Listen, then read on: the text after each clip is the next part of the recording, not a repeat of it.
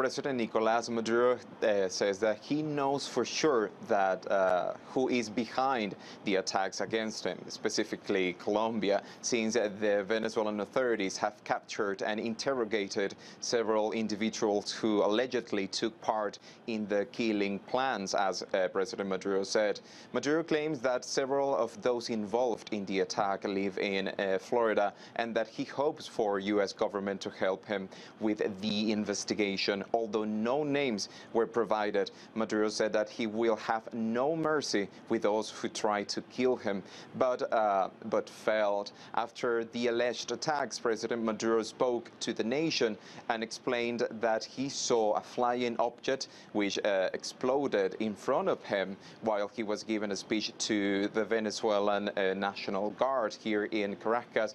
There are reports from some firefighters who were at the event who said the incident was actually a gas tank explosion inside an apartment which was close to where Maduro was giving his speech. But President Maduro claims what happened was just an attempt to kill him, that there is no doubt about it. Now there are new reports of an alleged group of people known as a Phoenix operation.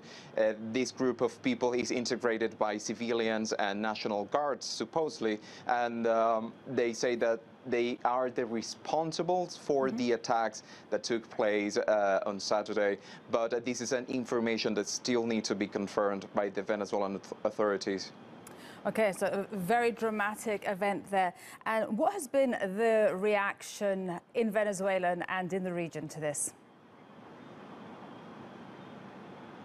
Well, Colombian government responded to President Maduro's accusation and said that the President Maduro's statements that put former Colombian President Juan Manuel Santos, as the responsible for the attacks are completely not true and lack any type of veracity. And presidents from Bolivia, Nicaragua, and El Salvador expressed their solidarity with towards President Nicolas Maduro. Now, there is a tense calm in Venezuela right now. Most streets are deserted and people are in their homes. But on social media, there is a lot of comments from people who believe the government is just trying to create a distraction from Venezuela's real problems, such as extreme shortages of food and medicine and a deep economic crisis.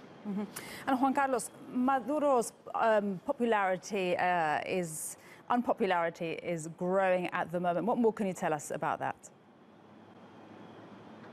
Well, over the last month, we have seen widespread protests in Venezuela. People demanding President Nicolas Maduro to promise less and to do more to solve the economic crisis, the shortages of food and medicine.